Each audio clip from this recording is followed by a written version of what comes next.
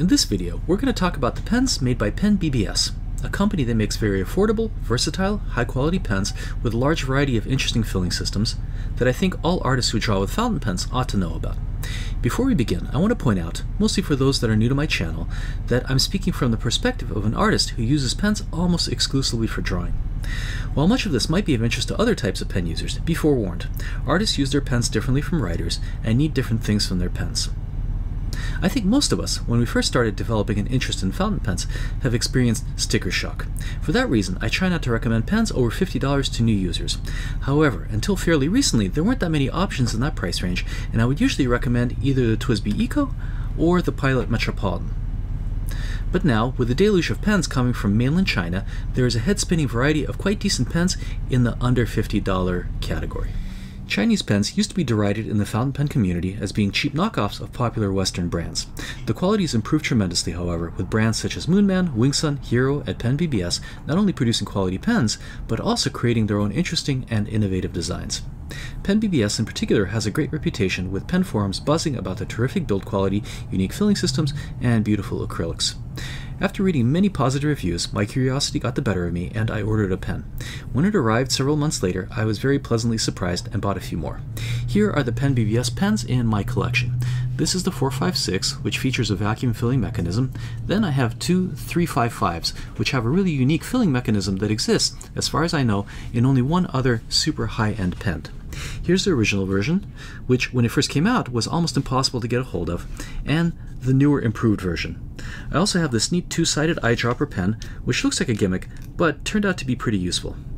Also, full disclosure, I used to have a Model 268, which at $16 was the cheapest vacuum filler on the market, but it broke on me. The design was great, like a smaller version of the 456, but it was made of cheap injection molded plastic, so I can't really recommend it. You might ask, if I only have 3 PenBBS models, why am I recommending the entire brand? Well, all the pens, with the exception of the 268 and an aluminum model, are made from the same high quality turned acrylic, and though they have a variety of filling systems, they're all about the same length, girth, and weight. And most importantly, they all use the same feed and nibs, so I'm confident the performance of all the PenBBS models will be more or less the same. So what makes PenBBS so great? Well, they happen to check off many of the boxes of things that artists look for in a pen. The first is ink capacity. I go through a lot of ink when drawing and hate having to worry that my pen will run out. I want to be able to fill my pen once every few weeks and go on long trips without having to carry extra cartridges or bottles. Most of the PenBBS models, other than the ones that use converters, have filling systems to provide great ink capacity, so that box is checked off. Having a clear pen, or at least one with a large ink window, is also pretty important to me.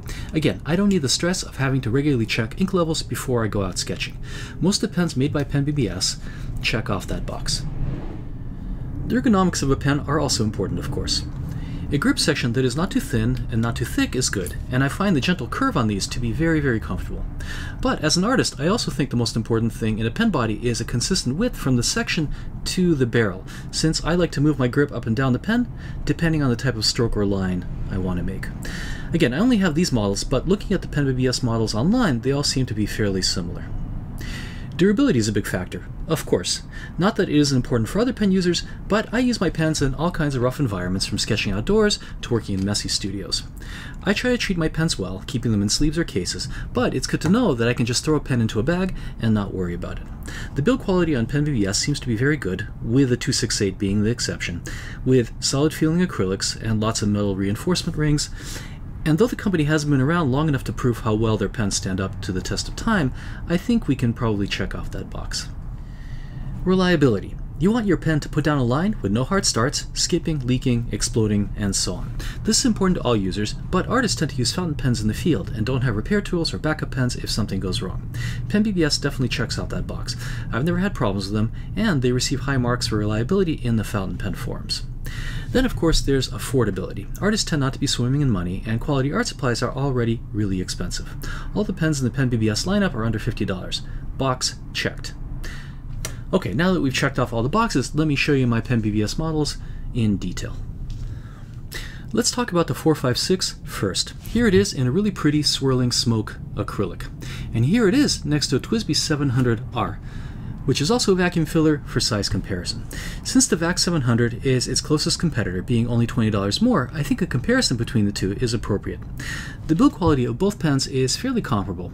The vacuum filling mechanism is equally smooth, and the ink chamber holds roughly an equal amount of ink. The 456, however, holds a number of ergonomic advantages over the VAC 700. The VAC has some very sharp threading at the back of the grip section, and this really unsightly lump, which prevents me from moving my fingers easily up and down when I change the grip. The 456 also posts very securely without making the pen back heavy, whereas the VAC 700 doesn't post at all. This is a minor point, of course, but I like posting my pens when I'm drawing outside rather than having to find a safe place for the cap. All in all, the 456 is a great design with excellent ergonomics and a really sleek look to it that also happens to be pretty darn gorgeous. By the way, vacuum fillers have a distinct advantage over other filling systems in that they have fantastic ink capacity. They also have an extra feature which some people find annoying, but to my mind is actually one of the best things about it. These types of pens have two ink reservoirs, the main one right here, and then the smaller one right here. When the back knob is closed, the smaller reservoir is sealed off from the main reservoir, providing you with enough ink to draw for maybe a half an hour, maybe an hour. Once the smaller reservoir runs out of ink, you can twist open the back knob and let ink run into the smaller reservoir and then close it again. Or you can simply keep the back knob open when drawing. I know that seems fuzzy, but the advantage here is that you can seal off the main reservoir, which prevents any burping that might occur with a pen with such a large ink capacity, and also prevents the ink leaking into the pen, particularly when there's changes of pressure on airplanes. Next we have these two Model 355s. They're very similar in size and weight to the 456, though they don't post as deeply, making these pens slightly more back heavy when posted. Here's the 456 for comparison. These pens feature an ingenious solution to the biggest problem with piston fillers, that the filling mechanism takes up a big portion of the chamber, limiting the ink capacity, as in this TWSBI Eco. At first, these pens look just like vacuum fillers with a center rod and a plunger.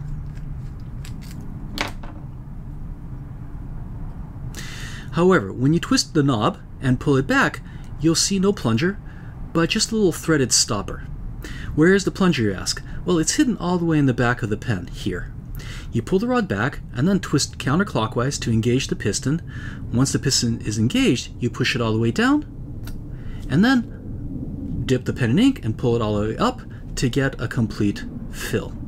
Then you twist clockwise again to disengage the piston, and then push the rod all the way back in and twist it back into place, like so.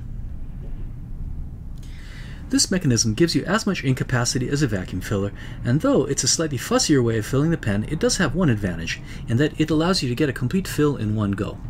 The vacuum filler usually requires 2 or 3 tries to get completely full, and even then, sometimes doesn't fill all the way up, unless you do the trick of holding the pen upside down, pushing the plunger up, and then trying to ink again.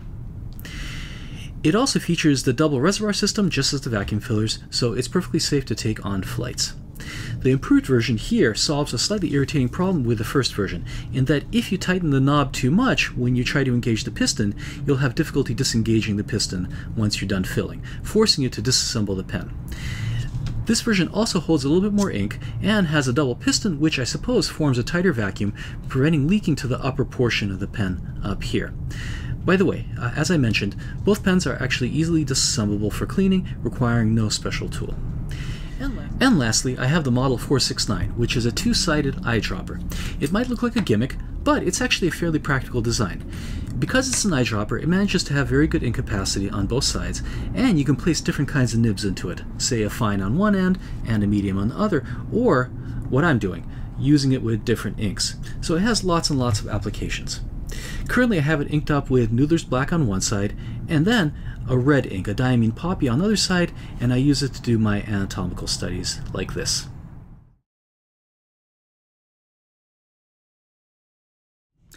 All PenBBS models use the same proprietary number 6 nib, that only comes in fine and occasionally medium. That might be a turnoff for some that like their nibs to be extra fine or broad or stubs, but the good thing is that since the nibs are number 6, they can easily be swapped out for a huge number of other nibs, such as this number 6 nib made by Jowo. A caveat about switching nibs in the 355, however. Most standard number 6 nibs, such as this Jowo, if you look closely, are slightly longer than the nib made by PenBBS. In the 355, there's very little space between the inner cap and the nib, so if you install a slightly longer nib, you're going to crush it when you cap the pen. The solution here is to shorten the nib on the Jowo by grinding it by maybe 2 millimeters in the back, or what I've done here, which is to install a nib a Fude which fits perfectly well. I've also read that some people take off the finial and grind about 2 millimeters off the thread, which adds a little bit more space. I haven't done it, but apparently it works. This is only a problem in the 355 model, however, and all the other models have enough clearance to fit the standard size nibs, Jowo or other brands, without any modification whatsoever. Another caveat is that the PenBBS feeds have very, very delicate fins that are easily crushed when pulling the nib out. And since the nibs are pretty tightly set in the housing unit, I've already damaged a few feeds. The good thing is that a few bent fins doesn't hinder the performance of the pen, and you can easily buy replacement feeds. I should also note that the housing units are also pretty delicate, and several of them have cracked on me. Again, these are also easily replaced. You can get a baggie of feeds, housing units, O-rings, and converters online for about $8. But you might not want to replace the pens on a PenBBS because they're actually good quality, interesting, and fun to draw with. When you look at the nib in profile, you'll see that it's turned up slightly. This is something called a Waverly nib. It allows more of the tip to make contact with the paper, making the nib feel glassy smooth. But the real advantage to these kinds of nibs is that they're sensitive to writing angle, so that if you hold the pen vertical, it writes with a fine line, and then as you bring the nib back to 45 degrees, it'll start to put down a line closer to medium, and then even broad. In reverse writing, it remains smooth and teases out an extra fine line. So in effect, this Waverly nib functions like a mini Fude, giving you some line variation based on angle. Pretty neat. The feeds on PenBBS are fairly dry, which by the way makes them unsuitable for a flex nib switch. But with this nib, it allows you to put down a very delicate line that dries quickly. I think the only drawback, which takes some getting used to, is that these nibs have a sweet spot, so you have to keep the pen straight or it'll have difficulty putting down a line. This isn't the only brand that has this issue, however, and once you start drawing, you'll adjust to it very quickly. So, to conclude, for those of you interested in a solid, well-designed pen for under $50, the choices have become wonderfully complicated. PenBBS, again, offers something like 10 different models with different filling systems and a dizzying, ever-changing range of pretty acrylics. They have eyedrop fillers, cartridge converters, and even a bizarre filling system that uses a magnet in the cap to control the piston. Between the 456 and the 355, I'd probably go for the 456 for its less complicated filling system, but more importantly, the larger clearance space between the inner cap and the nib, allowing for a more easy swap. Of course, the 355 is still a fantastic, unique pen that's also worth getting. In the US, you can buy them on Etsy through the official PenBBS store or through EasyBuy. They can also be found on eBay. Just expect to wait because it usually takes about a month or even 2 for the pen to arrive. I think the general rule for buying pens is the same for buying a wardrobe. It's better to buy a few expensive but well-made items that hold up after years of wear than a bunch of cheap stuff that will look worn after a few uses. But these pens made by PenBBS have the build quality and features of pens that are far more expensive, and for the price, it's worth buying a bunch and filling your wardrobe. Thanks for watching, and as always, if you have comments or questions, leave them below, and I'll be happy to reply.